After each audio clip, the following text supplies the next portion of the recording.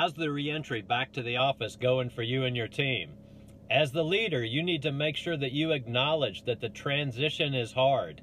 People got used to having their spouse, their kids, their pets around, and to be able to take little breaks during the day that they can't do in the office in the same way. It's not so much that we don't want to be back in the office. Transition is just tough. If you remember back to 14 months ago when we transitioned from the office to the house, that was hard too.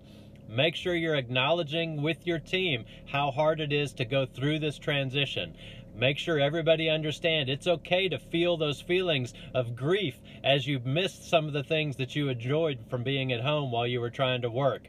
Also, make sure you understand the benefits. As a team, you can build teamwork and vulnerability and all the things that go into trust much better when we're in person. So embrace those things, but realize the transition is hard and it's just going to take some time.